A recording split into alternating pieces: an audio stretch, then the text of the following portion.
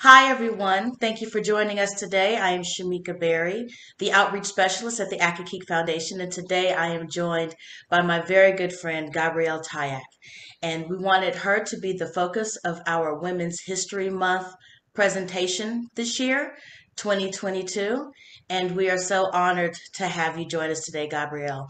Can you please just tell us a little bit about yourself and some of your passions and let our audience know why we love you so much?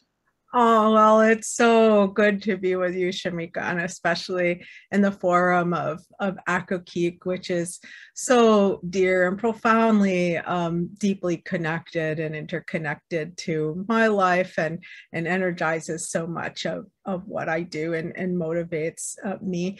So I am currently an associate professor of public history meaning history that goes out to the public, like what Akokik Foundation does, museums and blogs and podcasts and anywhere where we can transmit that history. So I'm at George Mason University.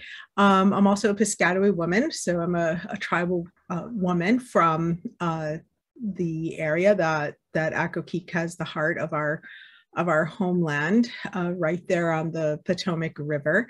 And I've been a an advocate, an activist. I'm a scholar as well. I was at National Museum of the American Indian for many, many years, and also involved with, I've been involved with Akokik Foundation as well, along with other local and international places that move awareness into rights and understand how history and structures shape us. I am entirely passionate about seeking and enacting justice as an act of love, as the great Dr. Cornel West says, how justice is love, what love looks like in public, and carrying on lineages, but also transforming them. I love being by the water. I've reconnected very deeply, and also really motivated by my children who are now grown, like very grown, but also in terms of creating communities and networks that reconnect us to a life source. That's wonderful. What brought you to the work that you have been doing for your entire life? Yeah, that's a great question, and it really is a lifelong, thinking about it, right? I'm going to be turning 55 this year, right? And we just, getting into this younger elder phase, and it's a point where we can start to shift and reflect, and we can be so involved with doing things that coming back and saying, well, what was I a part of? Like, how did this happen? Because usually I'm in the position of, and have seen myself in the position of supporting other, other Hmm. people, right? Which I still do. But it really came from, very early on. I grew up in New York City. My father, Joe, who was the middle son of Chief Turkey Tayac and also Mary, had gone out to sea when he was a very young man, when he was 16. And he left and had felt and had experienced a lot of really actually very painful racism, Hmm. abuse, but also always knew where he was from and had gone out into the wide world and was very informed by his experiences out in the world since 1944, and ended up being also, when he was on land, an artist and a writer and a chess player and a devotee of Julia Child. Thank goodness for me. And then, but also was very clear about what power was about.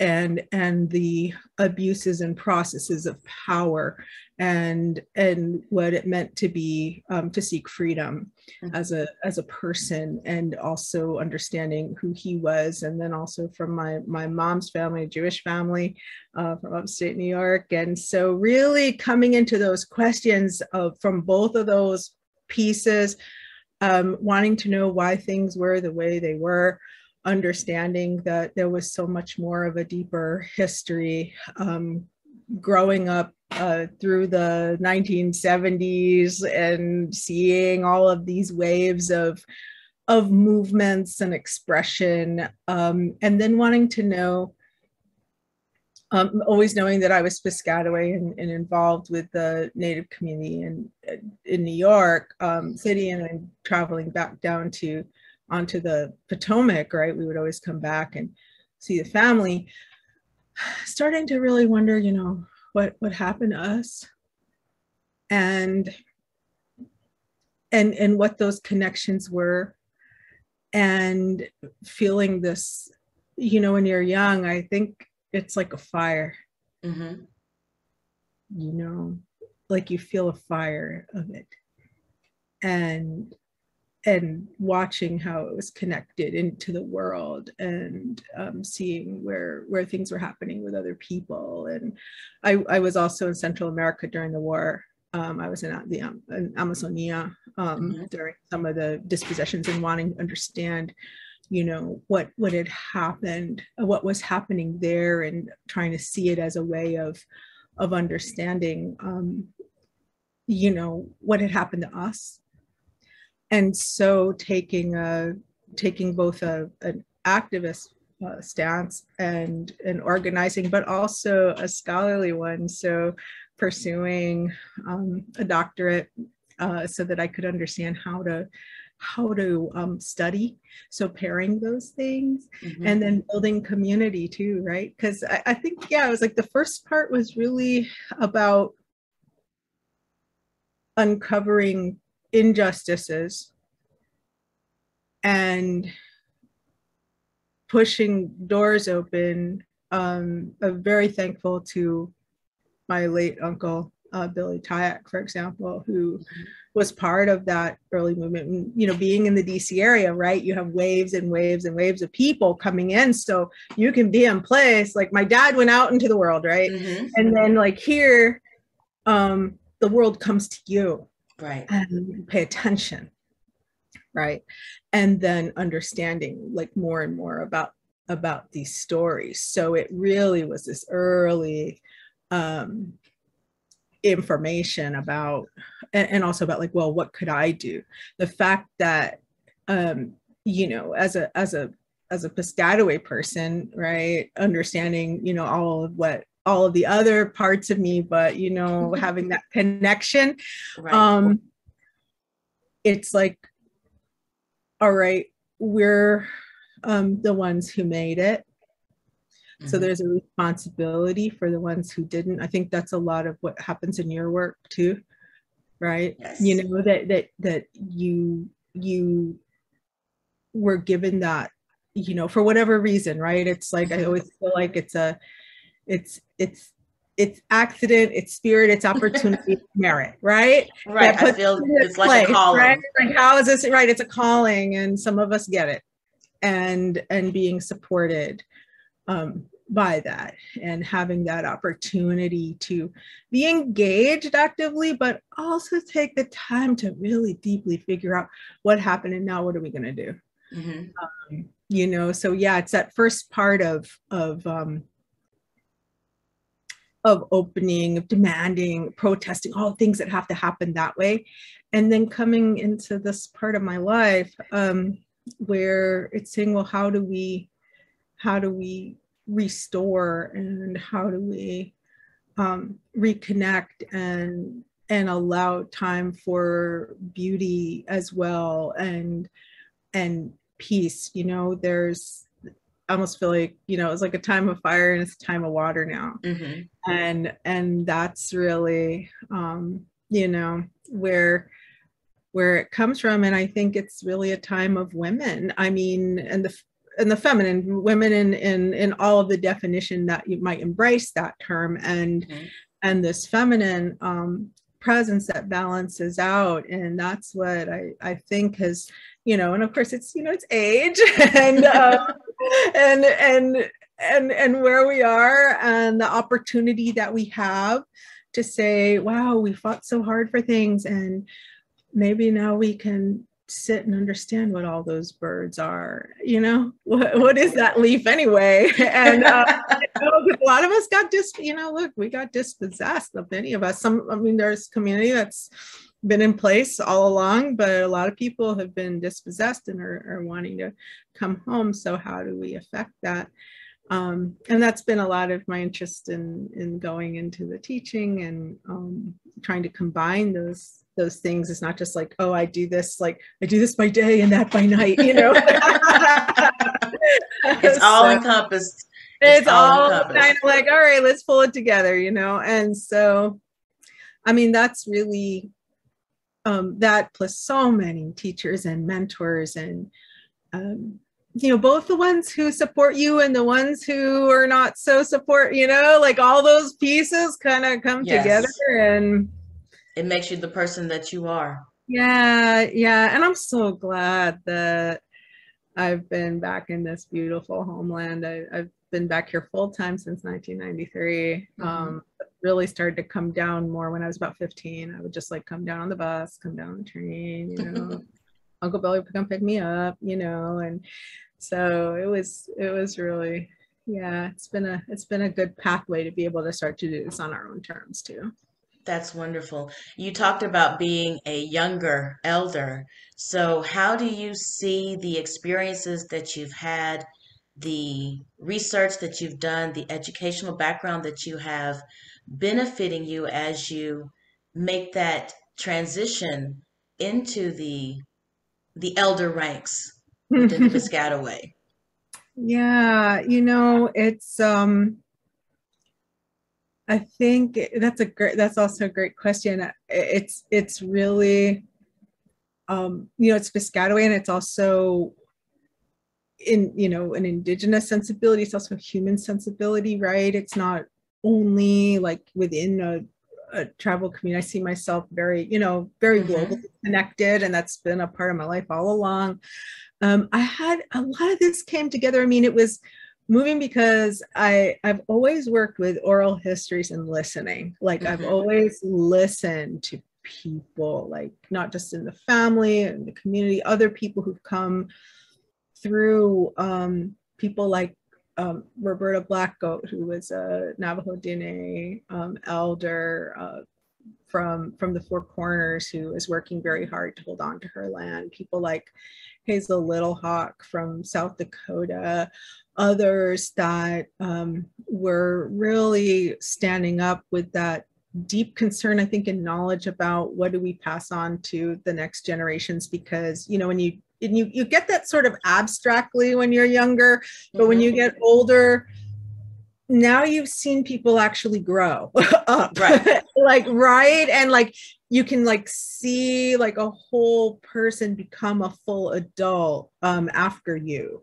And it really matters about what that we know this, but when you really see it, it becomes something into itself. And then I had this amazing opportunity, which really galvanized it for me, of understanding, especially with Indigenous elder women. And some of that also had to do with people who have been mentors and teachers. There's a late great religious scholar of religion. Her name was Inez Talamantes, who was Apache and Chicana. She was an advisor of mine as a scholar, but also as a person spiritually. Others, like a woman named Dr. Charlotte Heth, who's a Cherokee ethnomusicologist, but also really engaged in community. And then I had this opportunity for about 2.5 years with a program that was sponsored by Rockefeller Philanthropy, called Spirit Aligned Leadership Program. And this was and it still is a program that developed by Indigenous elder women themselves wanting to uplift and support that grandmother role of Indigenous women from across the US and also Canada, who would be like, we're like treasures. And I think that they, as they rose up, they reached out to me and they were like, would you ever consider leaving Smithsonian and joining us? And I was like, yeah. So who knows if that was like wild or what, but I just felt, again, you know, this calling, like kind of seeing, all right, what's consistent for why I got into this work in the first place. And having been at an MAI for about 20 years, which was 18 years, which was amazing. But also feeling like that original core of what I was doing was to work with people who were really knowledge holders. And so going into this process, so it was originally a circle of 8 women who I was asked to personally curate their knowledge for them, not for a museum, not for an institution, not for an organization, but to sit with them and go and spend time with them in their places, and see what kind of legacy they wanted to leave, and also make sure that it was protected. So spending time with people like Henrietta Mann, who's Cheyenne, and there's actually also some of them, you know, interesting. Some of them, you know, had multiple roles, a prayer leader, but also a scholar, sitting with her, going through 2 giant storage lockers of stuff, and then also going, you know, we're driving these long Oklahoma dusty roads where we could see where the encampment was, where she had been born in 1934 and where she had been raised for the first years of her life by her grandmother. Was actually her great grandmother, white Buffalo woman who had survived the massacres of the 19th century. Literally, actually was a survivor of like Wichita and Sand Creek, and going out into Hopi mesas with people like Barbara Poley, and seeing how she had transmitted leadership, going on to the Pueblos. And, you know, and I'm not super, like, it's so funny, like people are like, wow, you must be up. Like, I am not intrepid. Like I was like screaming, crawling up the ladders in the Northwest Coast, you know, they're like, get in the boat. I'm like, okay. And so, but, you know, just doing it and like walking the Northwest Coast Pacific forests with a person like Yvonne Peterson from Chehalis, and spending this very immersive time with them, clan mothers at Mohawk who were reinstituting rites of passage for people. So this was a very intensive, you know, spending time with women in those places. And I think that it really pulled together what does it mean to be an elder person? What does it mean to be an elder woman?